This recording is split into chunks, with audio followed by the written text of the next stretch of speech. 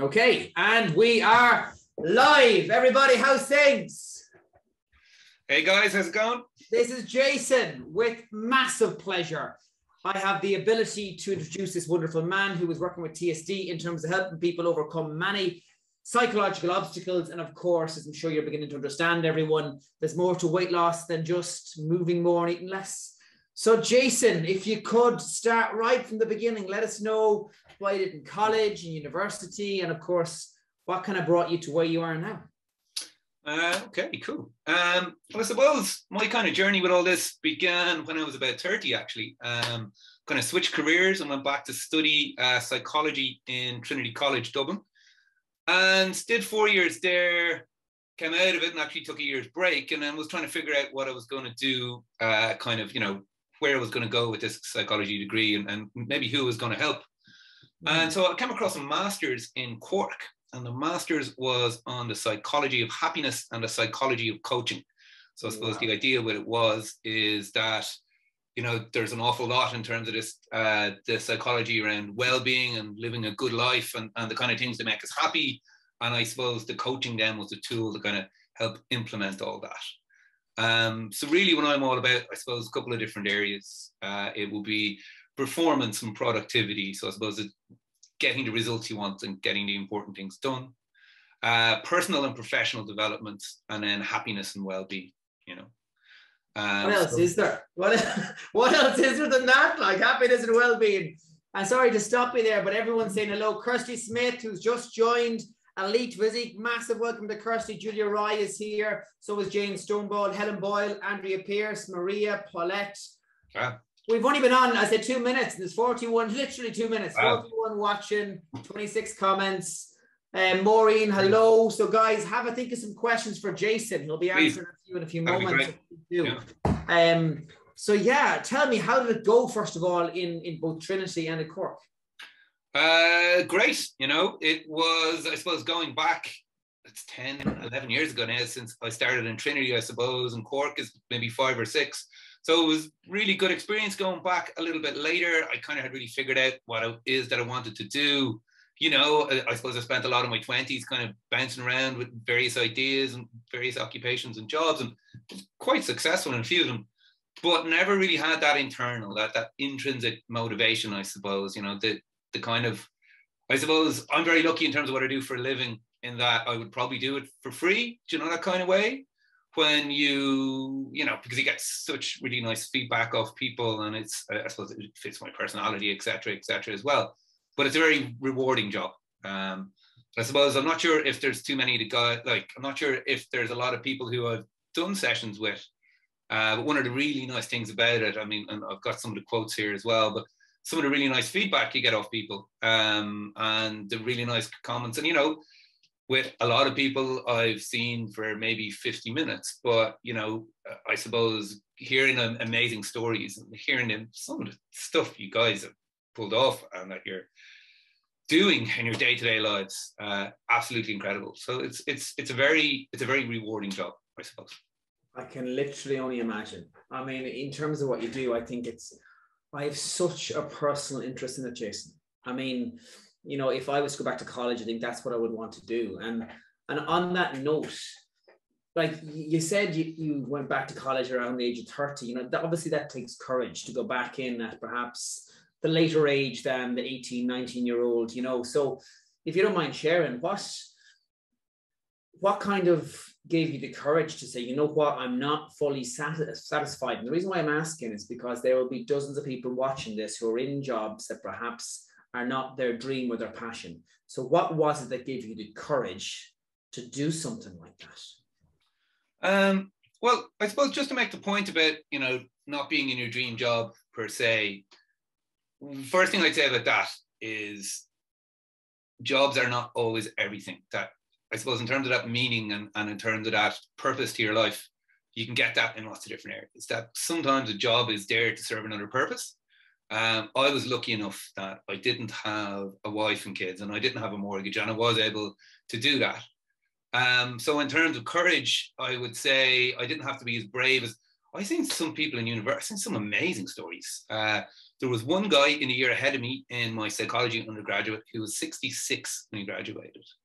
And, you know, like he had went back at that age to do it, and he was so in love with it and obsessed with it. So I couldn't say I was particularly brave, to be honest. I was lucky is the way I would phrase it, that I suppose things were set up and I had to work very hard, and you know, you don't get anything without working hard.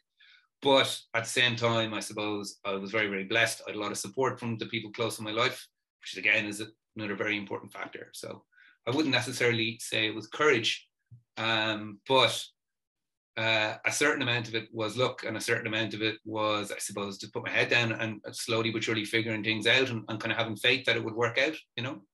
Yeah. I just love that. And I know you're a very humble man. And by the way, I've met Jayson in public, everybody. In person.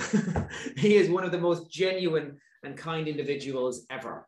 Like, even when he first came to TSD, his primary goal was, well, we have to make sure this is actually going to help people. And I'm like, you are literally on the same page. You could not have said a better thing right now. So right now, loads of people are here. Sati, Helen Quinn, Maria, Elaine Taylor, loads of people singing your praises here, Jayson. Awesome. Thanks so much. I don't have direct access to the comments, but I'll have a look at them later on. Oh my gosh, I'm telling you, it's nuts here. Susan Logan, for example, changed the way I work. I used to do without breaks, and we discussed how to overcome this and implemented the strategies, and now I no longer feel guilty about taking a break. That is a small thing that is monumental if it's something that happens every day. Would you agree with that? Absolutely. You'd be amazed what you can do with, I suppose, this idea of compounding, you know, that if you're changing a little bit every day, and over a couple of weeks, over a couple of months, you know, little tweaks can do amazing things. I mean, and sometimes, you know, doing a little bit less allows you to do an awful lot more in the long run. You need your rest, and you need to, I suppose, be kind to yourself enough too. And you know, I think a lot of things with people not taking breaks, we get sucked into computers, we get sucked into machines.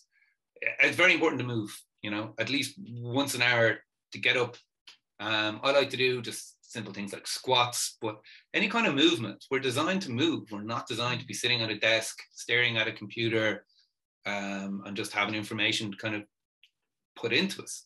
In terms of your learning, the one thing I can guarantee in terms of your ability to learn, your ability to process information, your ability to think is all very, very much got to do with your body. In fact, this is an actual scientific fact.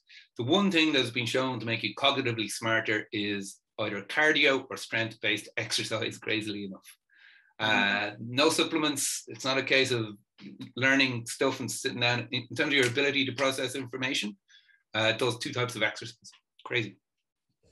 I love that. And of course, it's all going in the one direction. It's all literally on brand in terms of what we're trying to do here, which is help people lose weight, but most importantly, sustain that weight loss. So I love what you did in terms of university. I mean, happiness and well-being. Like, again, as I said earlier, there's not many things that are more important than that. So would you mind going through a couple of perhaps pillars or a couple of things that you feel are the fundamentals in terms of happiness from what you've learned in university? Yeah, well, I suppose it's a big question. You can come at it from a couple of different angles.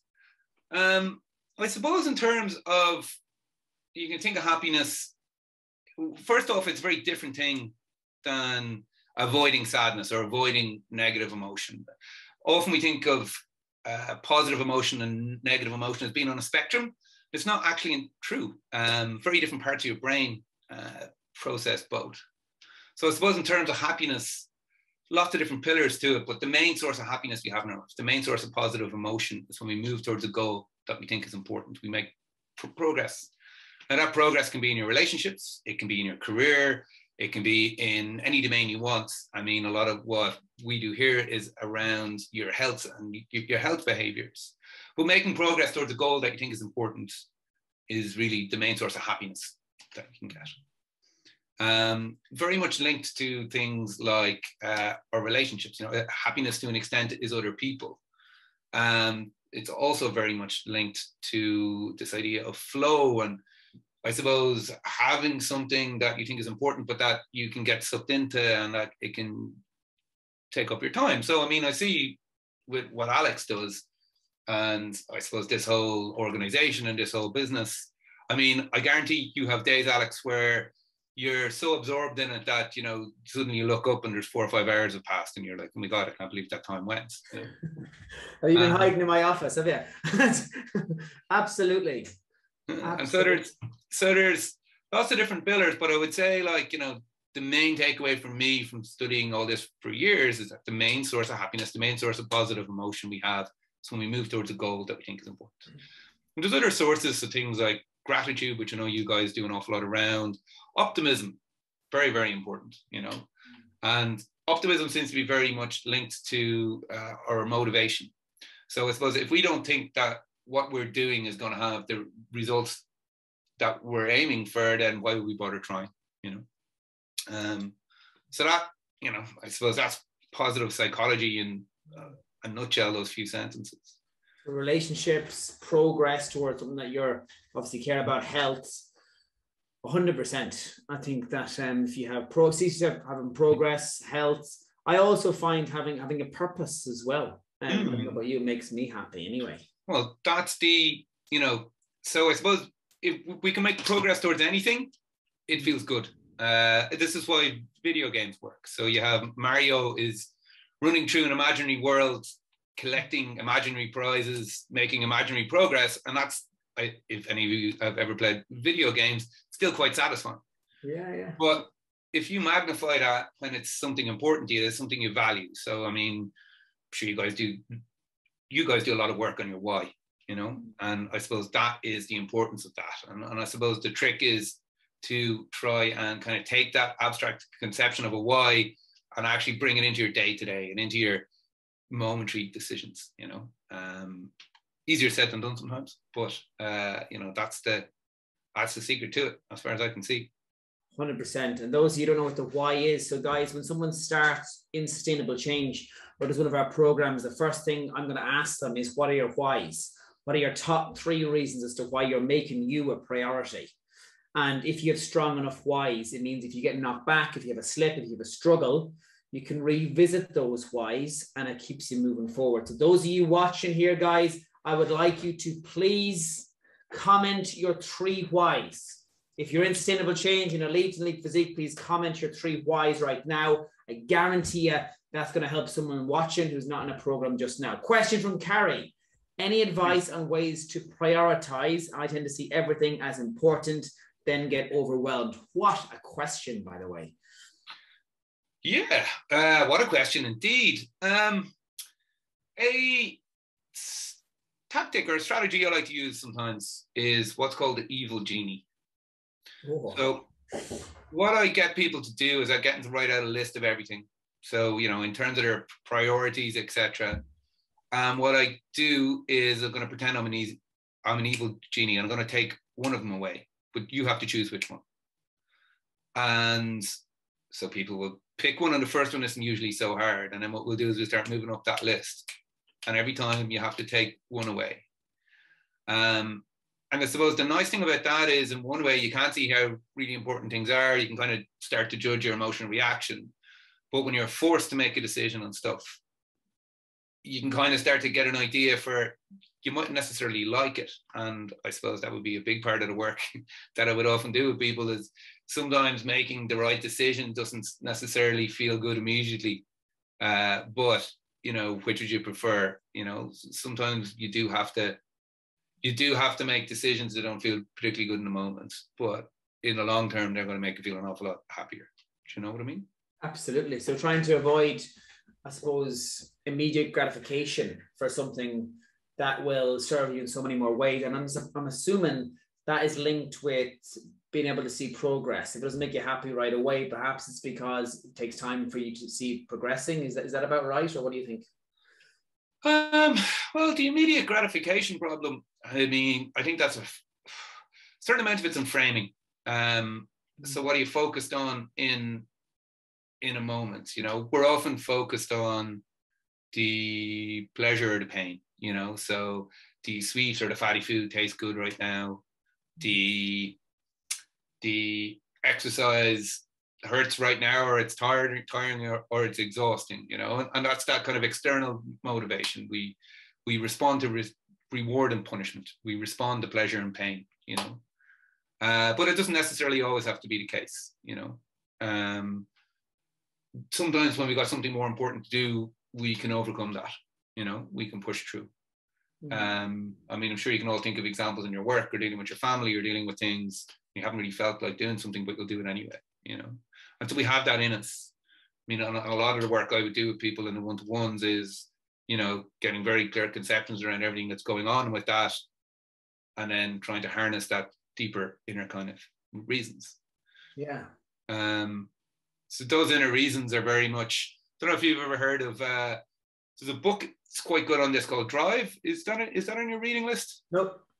Mad to hear about it though.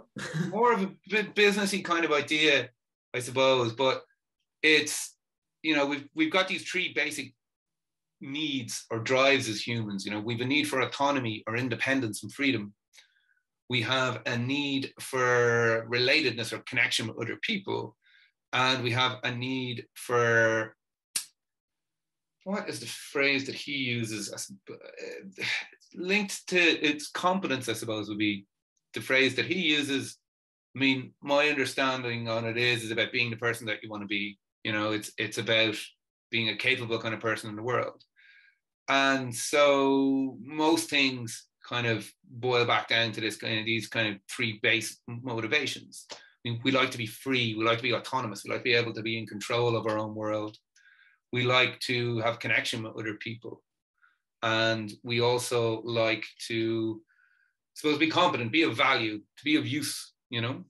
And if you take, I could probably guess with most of your whys, you could probably relate them back to those three things that want to be independent, that want to connect with other people somehow, or that want to be of value, that want to be of service. Yeah. I think that's why perhaps giving back is so powerful. If you feel like you've helped someone, it's just so fulfilling. And in terms of prioritizing things, one thing that I've learned over the years is that doing the most important thing all the time isn't necessarily the best way to live a life, because sometimes you might have low energy, you might be exhausted, you might not be your best, and being able to recognize that and perhaps being kind to yourself, like you said, Jayson, literally 20 minutes ago, being kind to yourself and perhaps having decompression time or things that aren't the most important thing to do, but they're enjoyable, rewarding, or allow you to reset to get you back to your prime state. Any thoughts on that at all, Jayson, or what do you think? Yeah, I mean, it's something that we forget. I mean, I spoke about that 10-minute break, and I suppose a lot of the other side of what I do in terms of my other business is helping people perform at their best. And that kind of break idea, again, it's not very intuitive, but this idea of being kind to ourselves and being nice to ourselves, it's so important. Very good book on the idea is Taming Your Inner Gremlin by Rick Carson, if you ever come across it. But so a lot of the work he kind of does is about, we have this inner critic, we have this nasty little voice inside of us that tells us, you know, we have to do more, we have to be better. And what that little voice sometimes misses is the fact that, you know, we do need to recharge and we do need to be nice to ourselves. And really, we need to get our basic needs met, you know, or like our needs for, I suppose rest is a big one, but also our needs for security, our needs for relationships, our needs, you know, and if we don't get these needs met, regardless of how much willpower or how determined we are to do something, eventually there's something inside us will kick and fight back, and eventually, like, you know, it'll just demotivate us, you know. And I suppose sometimes we have these almost subconscious kind of battles with ourselves that are very interesting. You know, I mean, I think it's a really interesting thing about behavior change a lot of the time is we have these two narratives. You know, we have one narrative is, you know, I want to do the right thing, I want to do the exercise, I want to not eat that piece of cake. And on the other side, you've got that other narrative, which is, oh, you know, actually, I don't want to do the exercise, or I do want to eat the piece of cake. And the issue is that if you batter down that narrative, or if you batter down either one of these narratives, what do you think happens? I mean, so if you're not allowing like a voice inside you to speak, what do you think happens? Eventually you give in, or you something happens like that. You know, so it's very important to acknowledge these things and to be curious. I think being curious is such an important thing with all this. And but this is why things like meditation and seem to have such a strong effect. What they do is they allow you to kind of observe these kind of stories and these voices that we all have, and these conflicting kind of motivations, so to speak. And rather than just react to them by either trying to shove them away or going along with the story, what we can do is kind of just actually have a look at them for what they are and appreciate them. But it doesn't mean we have to act in line with them. Acknowledge it, but not lie down to it. Exactly. Yeah. And you mentioned behavior change there. Some things that we do right now with everyone in TSD is, we talk about discipline, but I'm a firm believer that it's not about being disciplined in your decisions. I feel it's more appropriate to be disciplined in your environment. If you're disciplined in your environment to minimize temptation, life is just so much easier. You've heard the expression, birds of a feather flock together. If you surround yourself with a community like this, like Jane, like Susan, like Rita, like Carrie, who are all commenting below, it means that you're with like-minded people. But if you go down to the pub every night and you have a Diet Coke and you like alcohol, you're less likely to be able to stay away from it if you put yourself in that environment. So I think discipline for me should be around curbing our environment to make us, make it easier on ourselves rather than making it more challenging. And I know a huge amount of what you've done in university, Jayson, is around procrastination and how to prevent it. Have you a couple of things perhaps you could share that you would typically work with clients in TSD, or what have you used in the past that you found very effective? There is, so I suppose first off on that, I have a full hour on procrastination on my YouTube if you want to check it out, to give you the gory details. But I suppose in terms of a couple of kind of quick tips and techniques, first off, I suppose setting appropriate goals. So often when we procrastinate, what we'll do is we'll set what's called a negatively phrased goal. This sounds kind of subtle, or it doesn't sound like it's something that's really going to have an effect. But in terms of your motivational and your emotional response to the problem, it can have a huge difference. So when we set a negatively phrased goal, all that is when we set a goal around what it is we want to stop or what it is that we want to avoid. So for example, I want to stop procrastinating, and that sounds like a perfectly okay goal. Why would that be a problem? But there's a couple of issues with it. One, it's unachievable. And I'll come back to that in a second. But the issue with you setting yourself a goal of, I don't want to procrastinate, you've always got the potential to procrastinate. So it's always sitting there on your shoulder. So you're kind of focused on it and you're worried about it. The second thing is, I suppose, if you set a negatively phrased goal and it's unachievable, and you will, it's part of human nature, you will occasionally procrastinate. What are you going to do when you do procrastinate? You're going to start beating yourself up and you're going to start feeling guilt and shame, etc. around it. So what you want to do is you want to flip that, and you want to set what's called a positively phrased goal. And all a positively phrased goal is when you phrase a goal around what it is you want to do, what it is you want to achieve.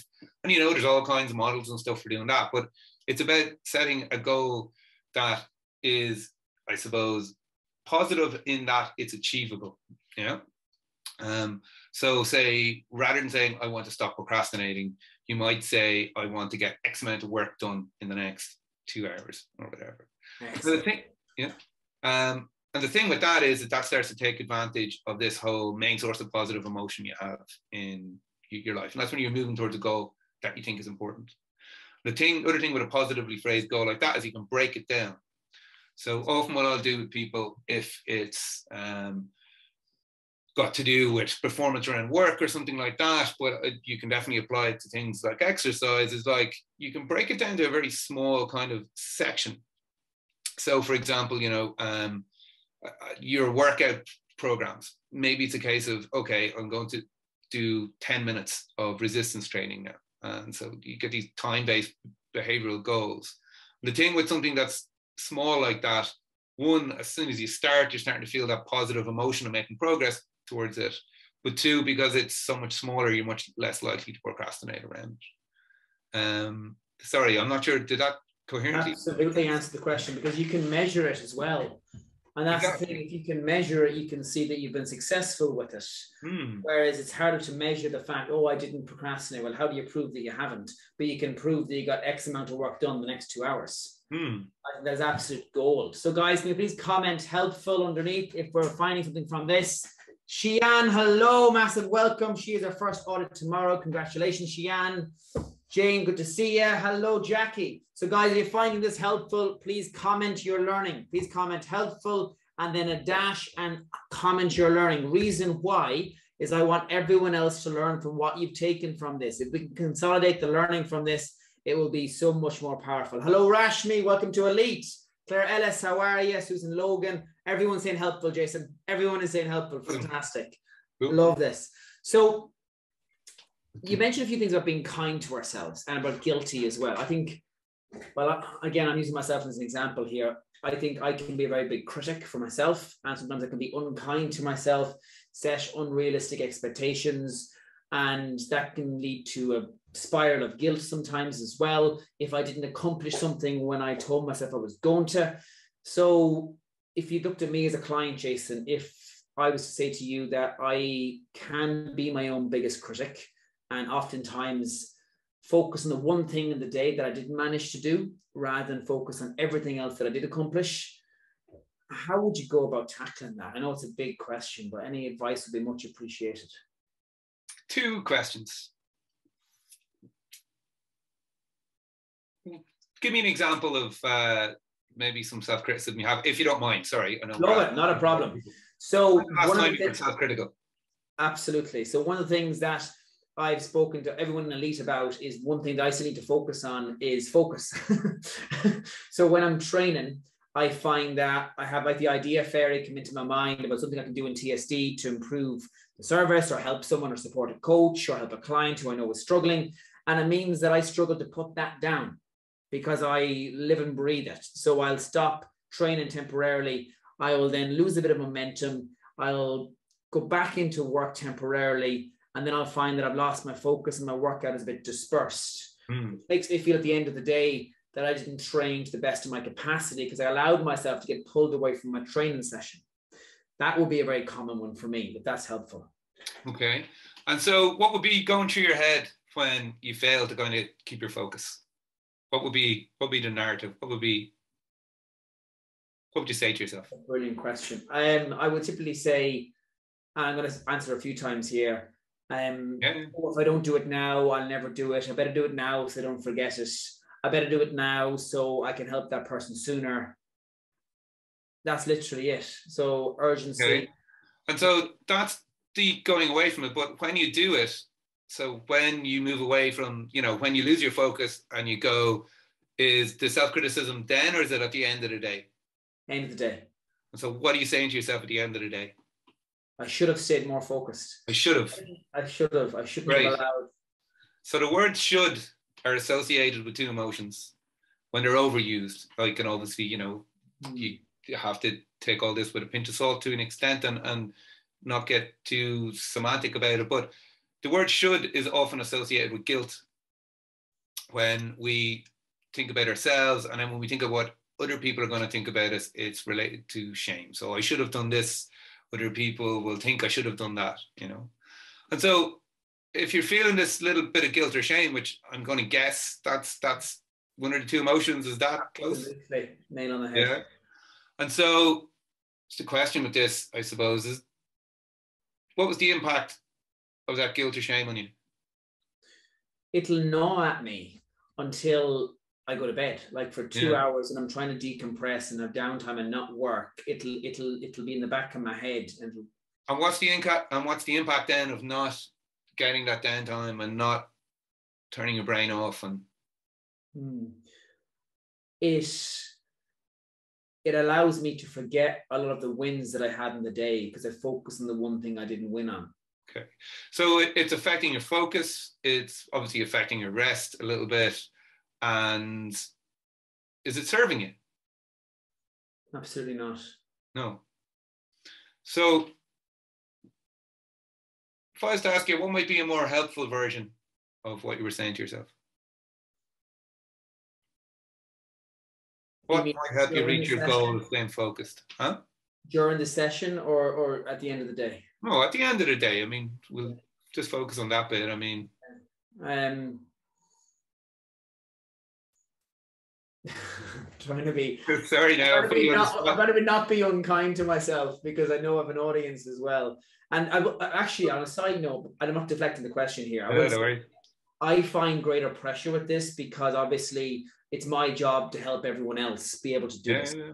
So if I ever find myself not being focused, I get imposter syndrome. How can I help anyone else do it if I can't manage it myself? Absolutely. Yeah. Don't we all? I mean, hey, I teach this stuff and I still do it. Aces. I know. Sorry, I never answered your question. No problem at all. Sorry, I didn't mean to put you on the spot, but no, I want to answer. I want to answer, absolutely. Just to make the point, I suppose, in terms of what I do, it's very. I try not to come and give advice and tell people what they should think. What I'm all about is helping people figure out the most, I suppose, realistic and effective type of thinking that will work for them. And so that's why I'm, rather than telling you what's going on here, I'm just sort of demonstrating.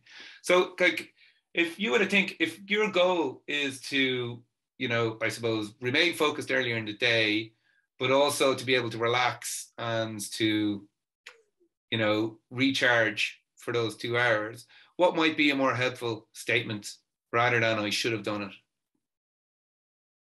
Perhaps in future, maybe, or on reflection, or while I never X, Y, and Z, I need to acknowledge that I did X, Y, and Z, X, Y, and Z, and X, Y, and Z.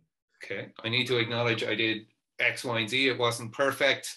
We got, or, I mean, one that people often could come up with when I kind of throw questions at them like that is actually, well, okay, how can I solve the problem? How can I, set something up so that when I get ideas into my head, for example, that I have a system that I can get them out of my head without